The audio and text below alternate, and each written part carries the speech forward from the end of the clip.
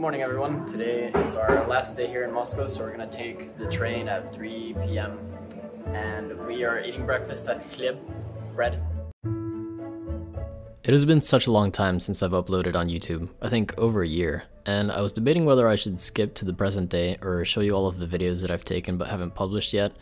It's been a very busy year, and I still have a lot of videos from Russia, a few from Mexico, and then I've also been to the US, Canada, and Portugal this year.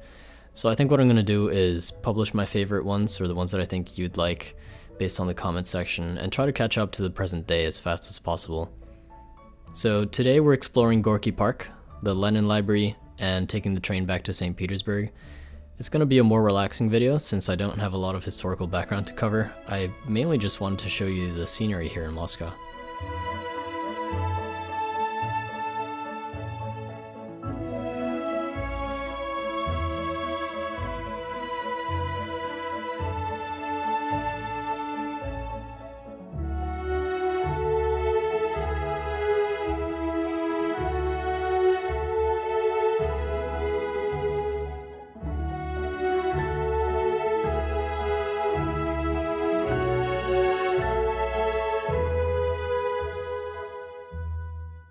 So we got to Gorky Park and it started raining a little bit. It's a nice park, fountains over here, and ping pong tables.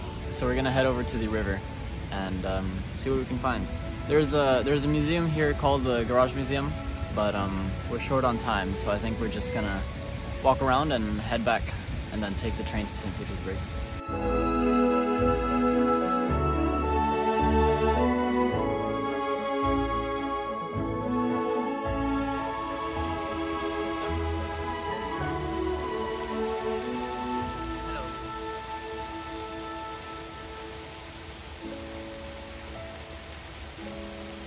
So we were up on those buildings over there. Now we are here at the river. It's a little bit of a gray day today, but at least it's not raining hard. In the 1700s, this area of Moscow, where Gorky Park is located, was just gardens and meadows of large estates. But by the end of the 1800s, it was just a city trash dump. The Soviet Union cleaned up the area in the early 1920s, and in 1928 it opened up as a central park of culture and leisure.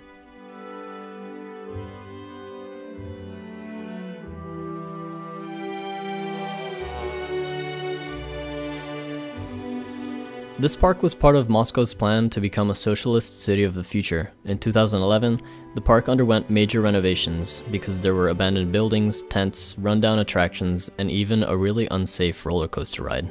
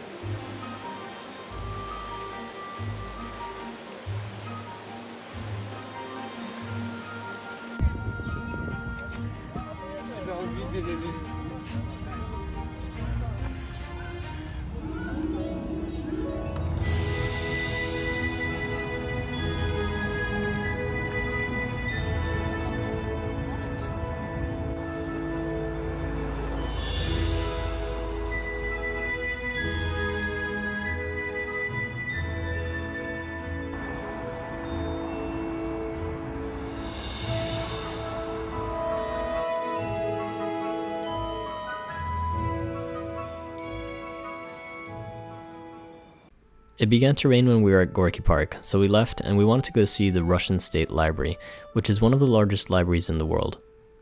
It used to be called the Lenin State Library of the USSR, but the name was changed in 1992 by Boris Yeltsin. Many people still call it by its nickname though, either the Lenin Library or Leninka.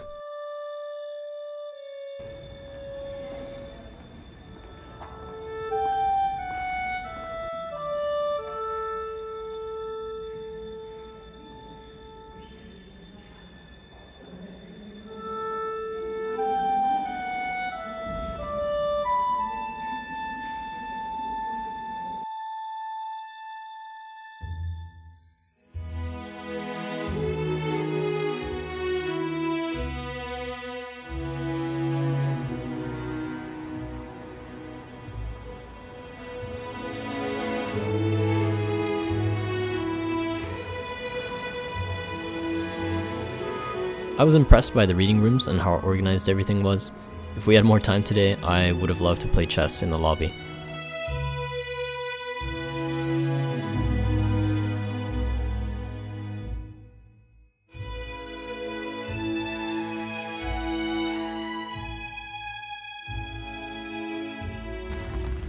Since it's raining and we have to head back to St. Petersburg soon, we're just gonna take a little walk and stop for lunch, and then we're gonna head right over to the station. I'm gonna let you enjoy the rain here for a second.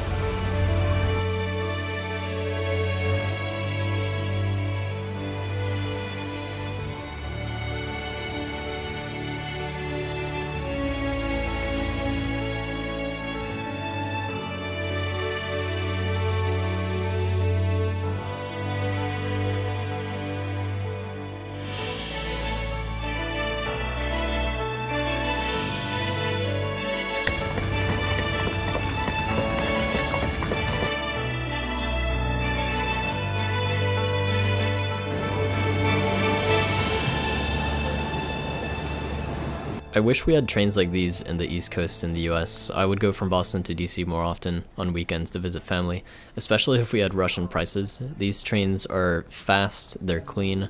I would definitely use it more often. I'm gonna be quiet now and let you enjoy the Russian countryside. I was thinking I would end the video here, but I really enjoyed this ride, so I left it in. And you can really get to see some more of the Russian countryside on this way back.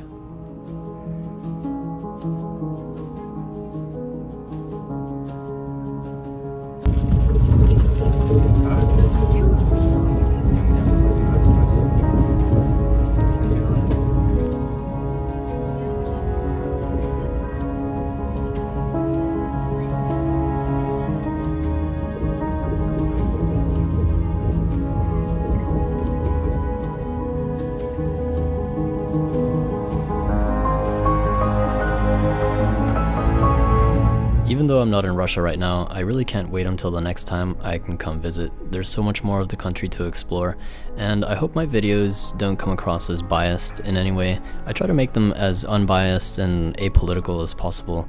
I don't have any political statements to make. I'm just trying to show you my perspective of my life in Russia. I know it's a very unique point of view, but wherever I travel, I'm gonna try to give you my perspective and not a perspective that someone's trying to sell to you.